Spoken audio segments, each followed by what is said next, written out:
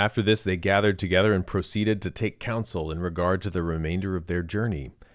And the first man to get up was Leon of Thurii, who spoke as follows. "Well, I, for my part, gentlemen," he said, "am tired by this time of packing up and walking and running and carrying my arms and marching in line and standing guard and fighting. And what I now long for is to be rid of all these toils, since we have the sea, and to sail the rest of the way, and so reach Greece, stretched out on my back, like Odysseus." After hearing these words, the soldiers shouted out that he was quite right, and another man said the same thing, and in fact, all who rose to speak spoke thus. End quote. Hello there, and welcome back to Xenophon's Anabasis, Book 5 of 7. And I like this book a lot. There are some really interesting leadership lessons and situations, and some really fun scenes, some really funny scenes, I think. And we get to know Xenophon and the men that he's commanding a little better herein. Have you ever heard of Diogenes the Cynic? He's the philosopher that was famous for living out in the open and doing all of his bodily business out in the open, preaching, living according to nature, doing things like relieving himself out in public. Well, Diogenes the Cynic was from Sinope, or Sinope, and we're going to meet some of his countrymen and the locals that might have influenced him in this episode. Sinope was a Greek colony along the Black Sea coast. But why don't we just get into it? I'm Alex Petkus. You're listening to The Cost of Glory, the #1 ancient history, philosophy, success podcast, where it is our mission to retell the greatest Greek and Roman lives to help us win in the story of our own life. My main mission, as always, is to retell Plutarch's lives, to follow his book, The Parallel Lives. But in the course of my research and preparing these longer biographies, I do read a lot of other interesting ancient texts that I think are to the point of what we're trying to do here. So I'm sharing with you, as usual, my highlights here of Xenophon's Anabasis Book 5, what I think are the most interesting or share-worthy parts for you. Okay, so it's been a while since we've talked about Xenophon's Anabasis, the expedition of Cyrus, the book that he wrote, and just a sentence or two to remind us here of where we left off. If you'll recall, at the end of Book 4, having recovered from their local honey-induced hallucinations, Xenophon and the 10,000 mercenaries of Cyrus finally make it to the coast after marching through Babylonia, Assyria, Kurdistan, Armenia, and finally the mountains of what's now known as Trebizond, which is where they are now. Trebizond is the region of Turkey on the southeast corner of the Black Sea. It's called Trabzon in Turkish, and it was later named Trebizond, and later Trabzon after that, after this Greek outpost town that the Greeks have just arrived at. It's called Trapezus. But the hinterland in most of the region in Xenophon's day, it's not Greek. It's barbarian, in their words, in the way that the Greeks call all of the non-Greeks just barbarians. It's not a derogatory term in their eyes, except that it's a bad thing to be not Greek as opposed to being Greek in their eyes, of course. So now they're on the coast, but it's still a very long and dangerous way to get back home to Greece.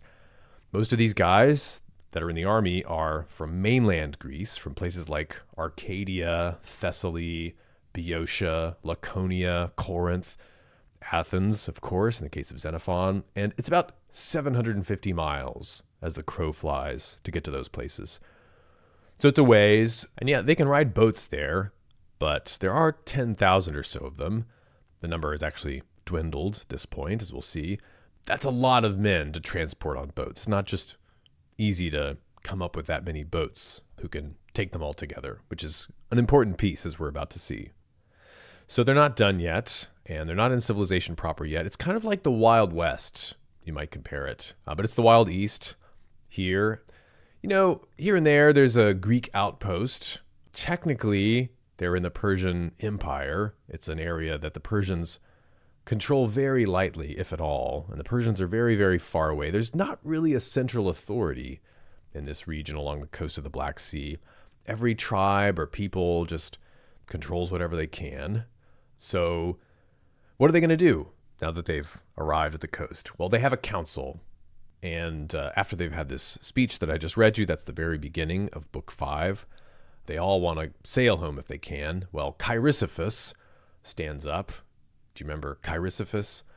Chrysippus is their de facto first among equals commander. He's a Spartan. He's a senior guy. And Chrysippus stands up and he says, hey, I actually have a friend who is currently the Navarch of Sparta. He's the head admiral of Sparta, which now controls the seas. His name is Anabasis. This is 400 BC when Anabasis was the Navarch. And Chrysippus says, well, how about I go try to find Anabasis and see what I can do about getting the Spartans to arrange for us to get back to Greece. And everybody likes that idea. And so they vote to approve that. And then Xenophon stands up to speak. And he says, basically, all right, we really need to be organized here. We're in hostile territory. There's been a lot of raiding, and men are going out on their own. And there's a danger, he says, that many of you will perish if you set out after provisions carelessly and unguardedly. Because, the locals are starting to get a sense of what's going on. They've got an army in their backyards that is just basically going in and taking their stuff whenever they get hungry. So there's a lot of talk in the whole book, and in this book in particular, about setting out for provisions. That basically means raiding and plundering by force. So Xenophon proposes, let's have a new rule. If you're going to go out, you have to tell us where you're going and who's going with you. Because we need to know if you're going into hostile territory. We need to know where you're going so we can plan if anything goes wrong to come help you and defend you. And if you piss off the locals, then we need to be ready for the repercussions there. Our enemies are all around plotting against us. And everybody approves of this.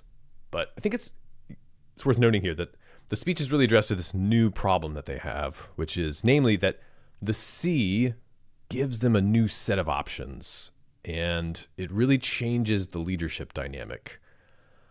There are these Greek cities along the sea. There's all kinds of ships sailing back and forth that they see now and then. The sea just kind of naturally gives the Greeks confidence. Men now see it as an option to desert, go off on their own. They can negotiate deals on their own with other Greeks, with other tribes. And the other dynamic that Xenophon is seeing here in this speech, as he's seeing, okay, Chrysippus is going to go off. Well, there's kind of a power vacuum on the horizon here. Xenophon is good. He's a good leader, at least the way he depicts himself in this book.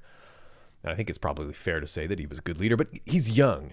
And you realize in this book especially that he's kind of been depending on Chrysippus a lot to shore up his own authority as a kind of subordinate. So I think in a lot of ways, this book is kind of like a situation where the CEO of a company gets sick with some kind of long illness with an indefinite period of, ending. And he doesn't clearly appoint someone in his place. At least it's not clear that Chrysippus does this. Maybe he did appoint Xenophon as a kind of subordinate guy to be in charge when he leaves, but this is not actually stated explicitly, which I think is interesting to keep in mind. So this whole chapter, they've got chaos on their door, and they're out of being in hostile territory on all sides. Being on the coast, half of the span of vision is hostile territory, maybe, and then the other half is just the sea, which is kind of like this psychological realm of infinite possibility. And very quickly, they see that they can't rely on everybody to do what's right for the team. They send off one boat to try to negotiate on their behalf with the local city, a 50-oared boat. So maybe we're thinking 50 guys with a captain in charge. And the guys just leave. They just, we've got a boat. Let's get out of here. I mean, they can solve their own problem, right? So they're dealing with this kind of thing, and it's ramping up. So as they're waiting for Chrysippus, they start running out of supplies. They have to raid ever further and further. They get into this situation where some of them end up attacking a kind of a strong city, and they get pinned in by the enemy. The territory is very rough. There's a ravine, and Xenophon has to rescue them, and they end up like capturing most of a city for supplies, but then it accidentally gets burned down. It's a mess, and it's getting difficult. So they finally decide, we have to move on, even though we don't have Chrysippus. And they managed to get a few boats at this point, but not enough to take the whole army. So they're going to put their women and the weak and the old in the boats, and then the rest of them are going to go across on land. And Xenophon tells us at this point, after this battle with these locals that they ran in with, they've got 8,600 men now. So their numbers have dwindled. You'll recall it wasn't actually 10,000; it was more like 12,000 at their highest point. Now it's 8,600 men. So they're setting out, but before they go, they've taken a lot of booty on their long journey. The main one that they've taken is prisoners from their various engagements along the way. And so they decide to sell their prisoners basically in the slave market of Trapezus. And here, Xenophon goes on a digression that's really important for understanding Xenophon and also how this whole Greek world works. And there's a really interesting takeaway, but we'll get to it. Here, I just want to read you this passage. It's a famous one. All right. There also they divided the money received from the sale of the captives, and the tithe which they set apart for Apollo and Artemis of the Ephesians was distributed among the generals. So they've taken all the money, and a tenth of it they're setting apart for the gods that have helped them through this journey. But they're giving it to each of the generals, each taking his portion to keep safely for the gods. And the portion that fell to Chrysippus was given to Neon the Assanean. That's not important. But so what's going on here is basically the tithe is to glorify the gods Artemis and Apollo, but the generals have this like moral and religious obligation. They get the money. It's entrusted to them to give it to the gods in a fitting manner somehow. And the Artemis that they're dedicating this to is not just any Artemis, but the Artemis at Ephesus. And Ephesus is a rich city on the coast of Asia Minor in Lydia, which is Cyrus's old territory, Cyrus of blessed memory. And this is a famous, famous temple. It's huge. It's like a Parthenon scale kind of place. It's actually world famous. It's one of the 7 wonders of the ancient world, actually. And I found this passage from a later Greek poet. This is not in the Anabasis, but it's worth reading here just so you can get the context. And he said, I have gazed on the walls of impregnable Babylon, along which chariots may race, and on the Zeus by the banks of the Alpheus. I have seen the hanging gardens and the colossus of the Helios, the great man-made mountains of the lofty pyramids and the gigantic tomb of Mausolus. But when I saw the sacred house of Artemis that towers to the clouds, he's talking about the one at Ephesus, the others were placed in the shade, for the sun himself has never looked upon its equal outside Olympus. End quote. So that's what one person thought of Artemis at Ephesus and her temple. So just going on here, as for Xenophon, he caused, with his share, a votive offering to be made out of Apollo's share of his portion and dedicated it in the treasury of the Athenians at Delphi. This is much later. Delphi's in mainland Greece after the trip is over. So Xenophon's kind of telling you a little bit of the aftermath here. So he goes on, inscribing upon it, on this dedication he made at Delphi, his own name and that of Proxenus, who was killed with Clearchus, for Proxenus was his friend. Going on here, the share which belonged to Artemis of the Ephesians he left behind at Ephesus at the time when he was returning from Asia with Agesilaus to take part in the campaign against Boeotia. The story that we've told in the life of Agesilaus now. for the reason that his own journey seemed likely to be a dangerous one. And so he's leaving the money with Artemis at Ephesus, with the actual temple guys there, in case he doesn't survive what comes next. But if he does, his instructions were, if he did survive, that in case he should escape with his life, the money was to be returned to him. But in case any ill should befall him, Megabyzus was to cause to be made and dedicated to Artemis, whatever offering he thought would please the goddess. So he's leaving this temple treasure in the charge of this guy Megabyzus, who's like a priest or a treasurer at the temple of Artemis at Ephesus. Going on here, this is really important for understanding Xenophon. In the time of Xenophon's exile, and when he was living at Scyllus near Olympia, where he had been established as a colonist by the Lacedaemonians, Megabyzus came to Olympia to attend the games and returned to him his deposit. So just to back this up here, Xenophon is writing all this stuff many years later, maybe in the 380s.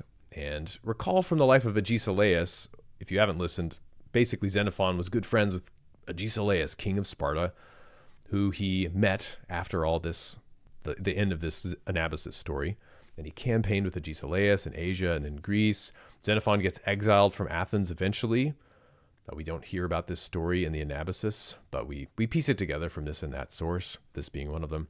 And so he's installed in a place called Scyllus, which is basically right by Olympia, as we'll see. And the Spartans have a lot of influence in this area. It's in the territory of Elis, which is one of their primary allies. And sometimes Elis, they're kind of wayward, and in some dispute, the Spartans confiscated some land from Elis, and they basically put Xenophon on it. And it kind of seems like you get the hint that it's a lot of land, that maybe not like a ranch, but like Xenophon kind of becomes the local big man for an entire small city of Greece, which is like a less than an hour's walk away from Olympia. And I think this is just fascinating. So, and Olympia is, by the way, it's in the Peloponnese. It's kind of near Sparta. So this is fascinating. Listen on to what Xenophon tells us. So his friend Megabyzus from Ephesus later visited him when he was going to the Olympic Games, which is right in Xenophon's backyard. And Xenophon says, upon receiving it, the money, Xenophon bought a plot of ground for the goddess in a place which Apollo's oracle appointed. So he already owns, or he at least lives on a great plot of land, but then he buys some more with this money, and he dedicates it to the goddess Artemis. And he's going to describe what he does for us. As it chanced, there flowed through the plot a river named Selinus, and at Ephesus likewise, a Selinus river flows past the temple of Artemis. Side note here, Selinus means celery, something like that. In both streams, moreover, there are fish and mussels, while in the plot at Scyllus there is hunting of all manner of beasts of the chase. Scyllus is where Xenophon is. Here Xenophon built an altar and a temple with the sacred money, and from that time forth he would every year take the tithe of the products of the land, the 10th, that is, in their season, and offer sacrifice to the goddess, all the citizens and the men and women of the neighborhood taking part in the festival. And the goddess would provide for the banqueters barley meal and loaves of bread, wine, and sweetmeats, and a portion of the sacrificial victims from the sacred herd, as well as of the victims taken in the chase. So the goddess is sort of, as the owner of this land, she's hosting these people for this festival. For Xenophon's sons and the sons of the other citizens used to have a hunting expedition at the time of the festival, and any grown men who so wished would join them. And they captured their game, partly from the sacred precinct itself and partly from Mount Pholoe, boars and gazelles and stags. Wow, doesn't that sound nice? Going on here. The place is situated on the road which leads from Lacedaemon, Sparta, to Olympia, and is about 20 stadia from the temple of Zeus at Olympia. The Temple of Zeus, by the way, at Olympia, also another of the 7 wonders of the ancient world. Going on, within that sacred precinct that Xenophon bought for Artemis, there is meadowland and tree-covered hills, suited for the rearing of swine, goats, cattle, and horses, so that even the draft animals which bring people to the festival have their feast also. Immediately surrounding the temple is a grove of cultivated trees. So he's talking about he builds a little temple on this land. So there's a grove of trees around it, cultivated, producing all sorts of dessert fruits in their season. The temple itself is like the one at Ephesus, although small as compared with great. And the image of the goddess, although cypress wood as compared with gold, is like the Ephesian image. It was a very distinctive cult statue of Artemis. And I'll put a link to the picture in the show notes. Beside the temple stands a tablet with the inscription, "The place is sacred to Artemis. He who holds it and enjoys its fruits must offer the tithe every year in sacrifice, and from the remainder must keep the temple in repair. If anyone leave these things undone, the goddess will care." End quote. So, I once heard Tim Ferriss speaking on a podcast, and he was saying, somebody asked him about his real estate investment strategy. And he said, well, I don't have anything in particular as far as like ROI and, whatever investors look at as far as metrics, but I like to own property in places where smart people want to visit and or live. In a way, Xenophon is kind of doing this. I mean, he's been installed in a prime place of real estate by the Spartans. He's basically living in this place where the richest and most famous and, yes, smartest Greeks want to visit on a regular basis. And you kind of get the sense that with this description here in the Anabasis, Xenophon he's kind of inviting you to come pay him a visit. He's telling you how nice it is. He noted, well, anybody who happens to be in the area gets to participate in this annual hunt. Nudge, nudge. So I think this is just a fascinating little window into Xenophon, the man of leisure, the gentleman, what he does after all this happens. Okay, so moving on. And now I'm realizing that they actually sold the slaves at Ephesus, which is like 3 days march west from Ephesus, but it's not that important. Okay, so they leave Ephesus, really just still beginning their journey. And the next territory over that they have to go through on land while they're waiting for Chrysippus is the territory of a people that the Greeks call the Masanoikians, which literally means wood tower dwellers. And as they're on the borders there of the Masanoikians, they get a representative there meeting them to try to talk to them. And it's actually a Greek guy from Ephesus there who is the ambassador of the Masanoikians. And he's a very interesting guy. We don't know anything about him, but you get the sense that he's kind of gone semi-native. He speaks as their interpreter. And so they ask this guy, his name is Timesitheus, and they ask him, well, we'd like to pass through here. We mean no harm. And he says, no, the Masanoikians won't let you. I'm sorry. And so they're kind of sad. But then he gives them some very interesting information, and I'm going to read you here a passage. Then Timesitheus told the Greeks that the Masanoikians who dwelt further on were hostile to them, that is, to the ones that they're on the borders of. And it was decided to summon those other Masanoikians and see whether they wanted to conclude an alliance. So Timesitheus was sent to them and brought back with him their chiefs. So this is the old find an enemy of your enemy if you want to get something done trick. So going on here, When they arrived, these chiefs of the Macedonians and the generals of the Greeks met together, and Xenophon spoke as follows, Timotheus acting as interpreter. Macedonians, we desire to make our way to Greece in safety by land, for we have no ships. But these people, who, as we hear, are your enemies, are blocking our passage. If you wish, therefore, it is within your power to secure us as allies, to exact vengeance for any wrong these people have ever done you, and to make them henceforth your subjects. But if you dismiss us with a refusal, where, bethink you, could you ever again secure so large a force to help you fight your battles? To these words the chief of the Macedonians replied that they desired this arrangement, and accepted the alliance. Well then, said Xenophon, what use will you want to make of us, if we become your allies, and what assistance will you in turn be able to render us in the matter of our passage through this territory?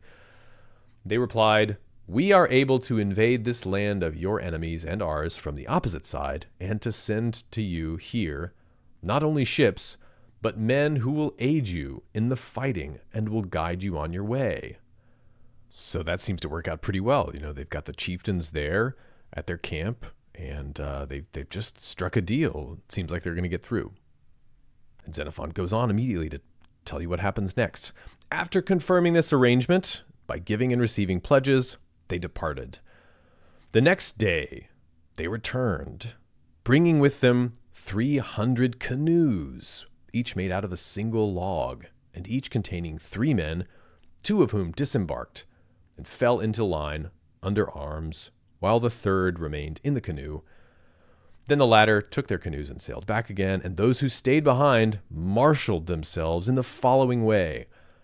They took position in lines of about 100 each, like choral dancers ranged opposite one another, all of them with wicker shields covered with white, shaggy ox hide, and like an ivy leaf in shape, and each man holding in his right hand a lance about 6 cubits long, that's about 12 feet, maybe, with a spearhead at one end and a round ball at the butt end of the other shaft. I take it that that's to balance out this exceedingly long spear.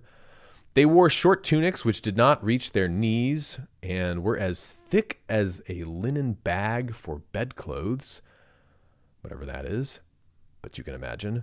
And upon their heads, leather helmets, just such as the Paphlagonian helmets, with a tuft in the middle, very like a tiara in shape, and they also had iron battle axes.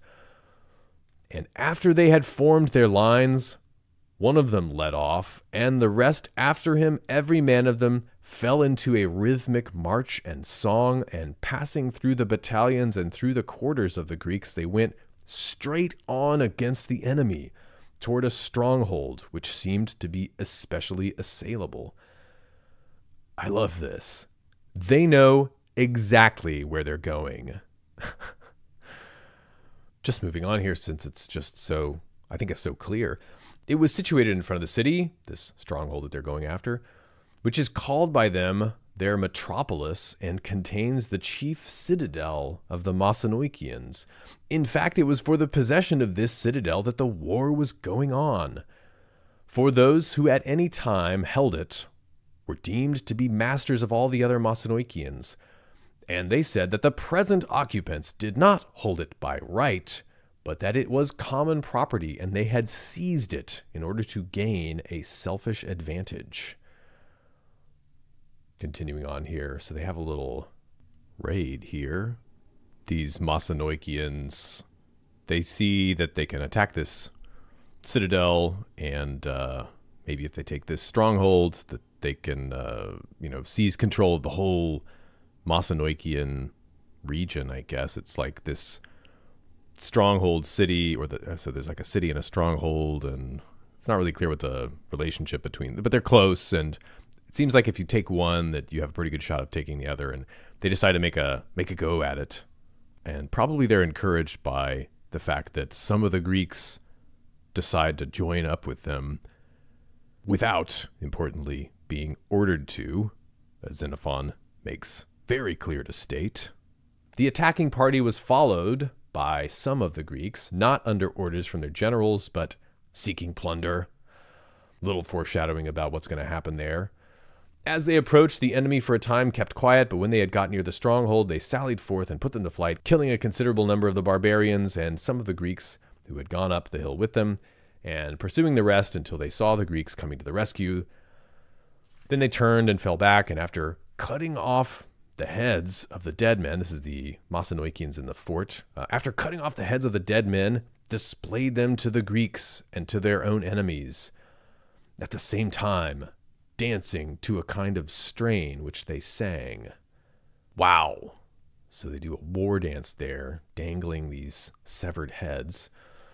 And the Greeks, continuing on here, the Greeks, this is the whole army, he means, the Greeks were exceedingly angry, not only because the enemy had been made bolder, but because the Greeks who went to attack with the barbarians, these ones who were just out for plunder, they had taken to flight, though in very considerable numbers. A thing which had never happened, that they had never done before in the course of the expedition. It's kind of a morale hit for the rest of the army, and they're upset about it. So Xenophon encourages them. They end up forming and having a proper attack with the whole army. The Macedonians in the citadel put up a pretty hard fight, but here's what happens. Quote, "As the Greeks, however, refused to give way, but kept pushing on to close quarters, the barbarians took to flight from that point also, every man of them having abandoned the fortress.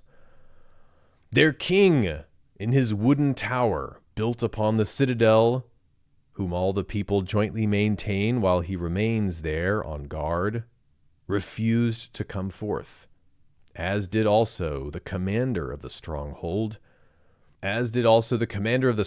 which had been captured earlier. So they were burned up where they were, along with their towers." Well, so much for that tribe of the Macedonians. Moving on here, we're going to come to what's become one of my favorite selections in these chapters, that of sampling the local delicacies. Quote, "In plundering the strongholds, the Greeks found in the houses stores, as the Macedonians described them, of heaped up loaves from last year's grain, while the new grain was laid away with the straw, most of it being spelt. They also found slices of dolphin salted away in jars, and in other vessels dolphin blubber, which the Macedonians used in the same way as the Greeks use olive oil. And on the upper floors of the houses there were large quantities of flat nuts without any divisions. Out of these nuts, by boiling them and baking them into loaves, they made the bread, which they used the most. The Greeks also found wine, which by reason of its harshness appeared to be sharp when taken unmixed, but mixed with water was fragrant and delicious." End quote. So they hand over the fortress to the Macedonians. And just another note here that I thought was interesting. The greater part of these places were of the following description. The towns were 80 stadia distant from each other. That's about 8 miles, some more and some less. But the inhabitants could hear one another shouting from one town to the next. Such heights and valleys there were in the country. And when the Greeks, as they proceeded, were among the friendly Macedonians, they would exhibit to them fattened children of the wealthy inhabitants, who had been nourished on boiled nuts and were soft and white to an extraordinary degree, and pretty nearly equal in length and breadth, with their backs adorned with many colors and their foreparts all tattooed with flower patterns. These Macedonians wanted also to have intercourse openly with the women who accompanied the Greeks, for that was their own fashion. That's at least what they're telling them, right? It is customary in our lands when a stranger passes through that they, Anyway. And all of them were white, the men and women alike. The Greeks are white too, but I think he means kind of pasty here. They were said by the Greeks who served on the expedition to be the most uncivilized people whose country they traversed, the furthest removed from Greek customs, For they habitually did in public the things that other people would only do in private. And when they were alone, they would behave just as if they were in the company of others, talking to themselves, laughing at themselves, and dancing in whatever spot they chanced to be, as though they were giving an exhibition to others. So that was a passage in particular that made me think of Diogenes the Cynic somehow. And so they move a little further on up the coast, and they end up at a place called Katiora, which is another one of these Greek outposts. It's a colony of a colony. It's a colony of Xenophon. And I'll skip over a lot here and summarize it by essentially saying that there is a misunderstanding. Katiora, the people there, they don't want to let these soldiers in. They don't want to admit the sick and wounded among the army. And some threats are exchanged. Some big words are spoken. And Xenophon ends up speaking on their behalf. And I think the main thing that becomes clear from this is everyone is nervous. Everyone who's not in the army is nervous about this big army being in their territory. It's understandable, right? They don't want to get plundered. They're afraid of getting pushed around. But the army has this huge negotiating leverage as long as they are able to stay together. They've been fighting constantly for a year or so now. They're battle-hardened guys. They've got no fear. And Xenophon really uses this in his plea, if you could call it that, to the Katiorans to, let's, play nice. And really all he has to do is show them a little bit of biceps here, and the locals get all of a sudden very friendly. But once again, the biggest problem that they have, that Xenophon has as a leader, is this chaos on the horizon. The threat of them breaking up and going their separate ways, and then these smaller groups getting kind of eaten up or defeated or enslaved or whatever by local powers. But Xenophon manages to work out for them a kind of peaceable situation in Katiora, and they agree to help out the Greeks. But around this time, Xenophon is starting to get optimistic, and he's filled with, he starts to get big ideas, and this kicks off a kind of a conflict.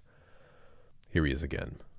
Quote, "At this time, as Xenophon's eyes rested upon a great body of Greek hoplites, and likewise upon a great body of peltasts," those light-armed troops, "bowmen, slingers, and horsemen also, all of them now exceedingly efficient through constant service, and all there in Pontus, where so large a force could not have been gathered by any slight outlay of money, it seemed to him that it was a fine thing to gain additional territory and power for Greece by founding a city. It would become a great city, he thought, as he reckoned up their own numbers and the peoples who dwelt around the Euxine, around the Black Sea, he means. That's their word for it, the Euxine. And with a view to this project, before speaking about it to any of the soldiers, he offered up sacrifices, summoning for that purpose Silenus, the Ambratiot, who had been the soothsayer of Cyrus, and so on and so on. And so Xenophon does eventually share this idea with a few people, and he makes a proposal to the soldiers that they go and found a city.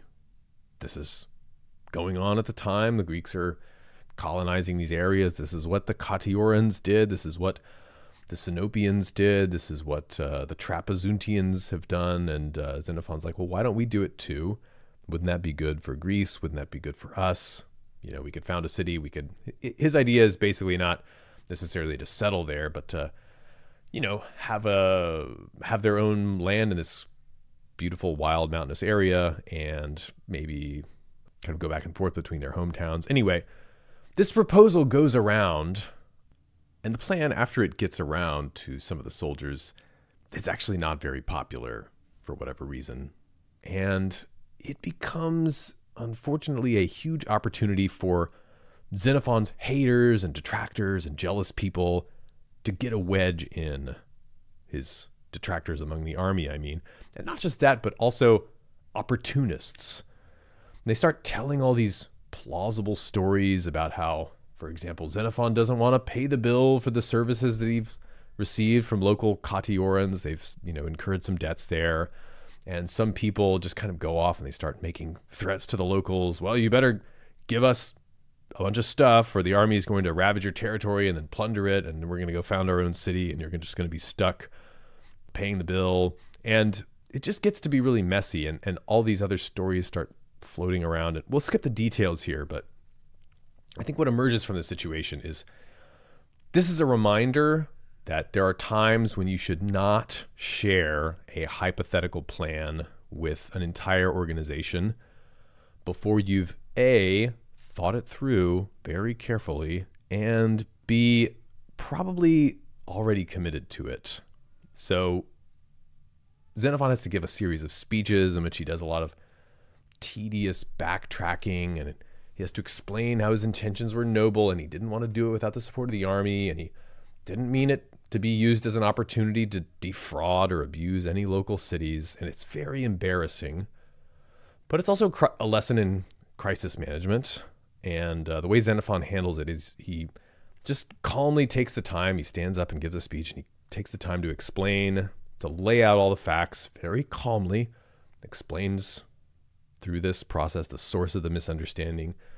And then he turns and he reminds them that they're in a strong position. Okay, let's abandon the whole city founding plan since you guys don't like it. We've still got a lot going for us. We're strong if we stick together. And this continues to be the most important point. And as an illustration of this point and of the danger they face if they don't stick together, Xenophon, as he's addressing these soldiers and defending himself, he brings up a certain matter that has come to his attention. And he tells this story. Essentially, some subordinate leaders of their army have been taking off little bands of guys to make raids. Contrary to their explicit agreement, you recall they all agreed if anybody should set off, they should tell the whole army where they're going, who they're taking, etc., for the reasons we've discussed. But some people have been going off and making raids, and one group of kind of independent freebooter pirate raiders went off and they were hoping to get some plunder while the taking was easy, and there was some betrayal involved. They had an agreement with the local community, and these guys went against that. Well, this group of guys end up getting killed, and the local townsfolk complain, and Xenophon has to very embarrassingly apologize, said he had no idea about the whole thing, and he begs the townsfolk to basically be so kind as to bury these men who had attacked them. And he cites this to illustrate the kind of problems they're facing. And I think this passage here is really interesting. I'm going to read for you here. It shows the stakes of the situation, and he's laying them out for the troops for a very good reason. And he says, this is him speaking and addressing the troops. Quote, "Now if these things are right," this whole freebooting stuff, "do you so resolve, in order that with the understanding that such deeds are to be done, a man may establish his own private guard, and may endeavor to hold possession of the strong places overhanging him on the right when he encamps." In other words, well, if you guys think this is a good idea, why don't we make that our policy? The details about the geography there are not important. Now, if, however, you think that such deeds are those of wild beasts and not of human beings, look about for some means of stopping them.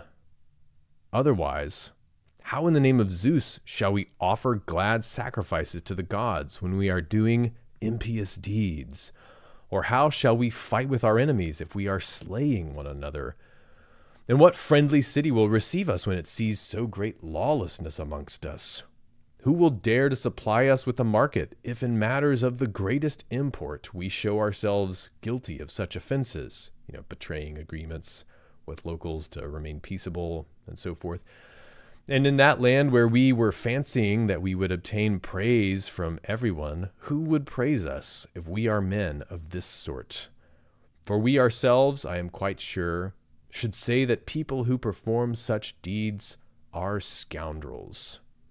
So essentially he says we have to be just, and he implies here kind of we have to be religious men. We have to honor our oaths, our pledges, Religion is a way that they sanction oaths. You know, you pour out a libation to a god who's supposed to certify the oath.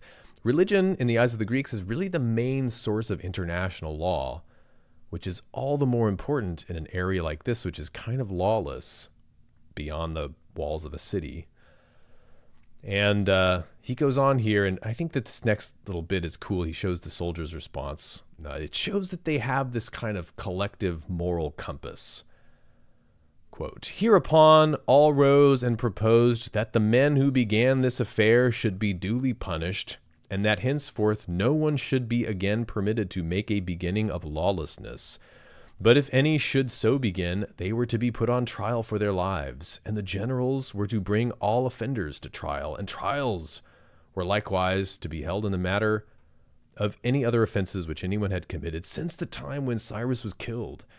And they appointed captains to serve as a jury. Further, upon the recommendation of Xenophon, and by the advice of the soothsayers, it was resolved to purify the army. So rites of purification were performed." End quote.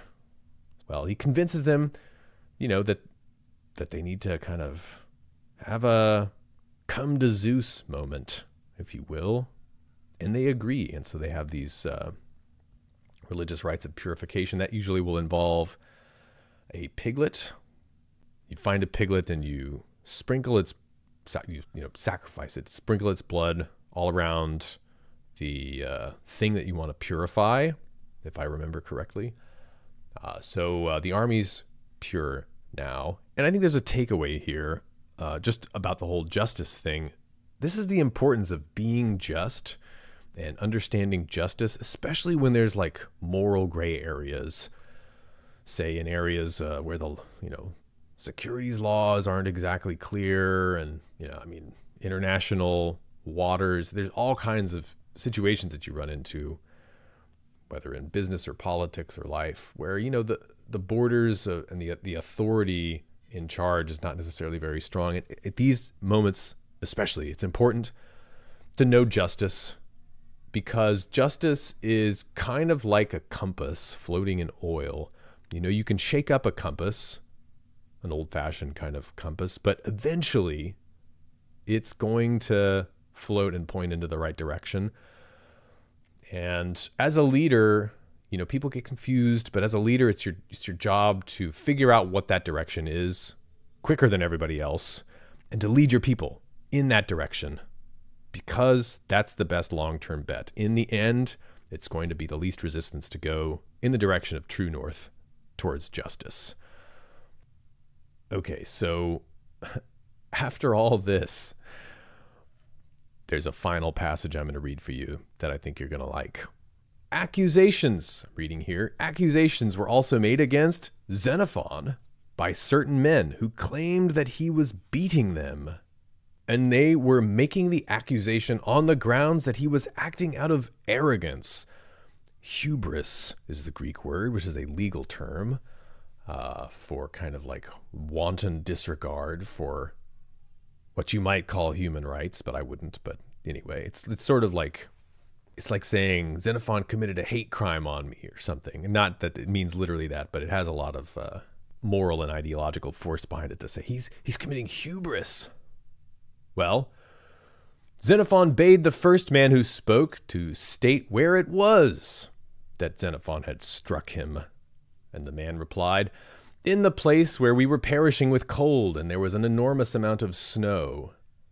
And Xenophon said, "Well, really, with weather of the sort you describe, and provisions used up, and no chance even to get a smell of wine, when many of us were becoming exhausted with hardships, and the enemy were at our heels, if at such a time as that I wantonly abused you, I used hubris upon you," is the Greek there, "I admit that I am more wanton even than the ass, who, because of its wantonness, so the saying runs, is not subject to fatigue.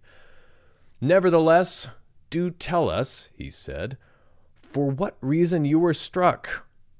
And I think you get the sense here that Xenophon was a little bit confused at first by this accusation, and he's kind of buying himself some time here.